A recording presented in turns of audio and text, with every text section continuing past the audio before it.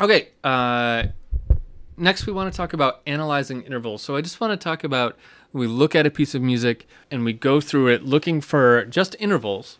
What are we looking for and how are we identifying them? There's a couple tricks to it.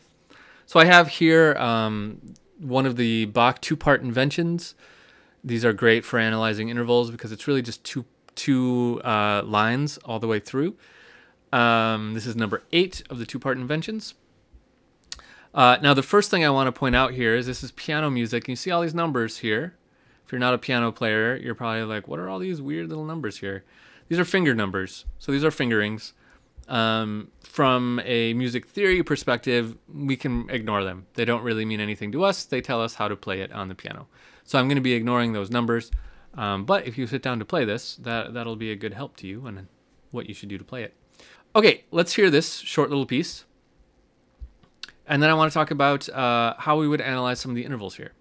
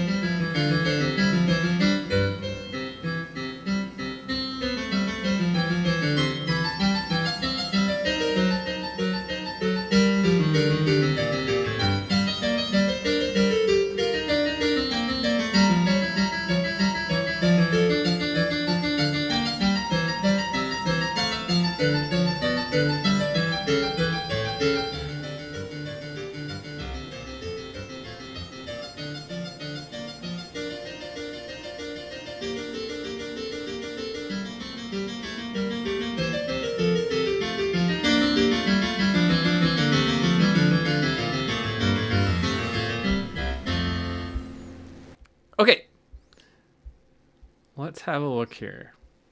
So what I want to look at here is really just the vertical intervals. That's things like right here, and actually right here. You're like, no, there's no other note that goes along with this one. Yeah, but there is. Let's zoom way in here. Okay, so let me first take a peek at our key signature here. B flat. Okay, so we're in the key of F. We have one flat, so we got to keep that in mind while I'm zoomed way in here because I can't see it. Okay, so here's an F against nothing, so no interval there.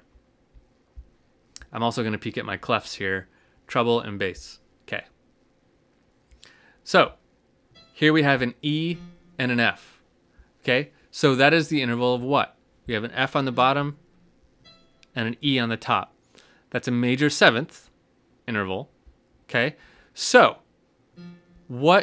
so our major seventh interval is a dissonant interval. Where should that go?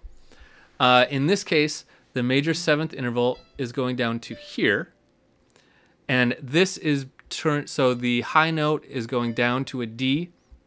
So it's turning into a sixth. Now, if you're thinking this note is by itself, you're not quite right, because this is a 16th, these are 16th notes. This is an 8th note. So we have to consider that this note should still be ringing. Even though it's marked short, we think of there being an F from here all the way to the next note.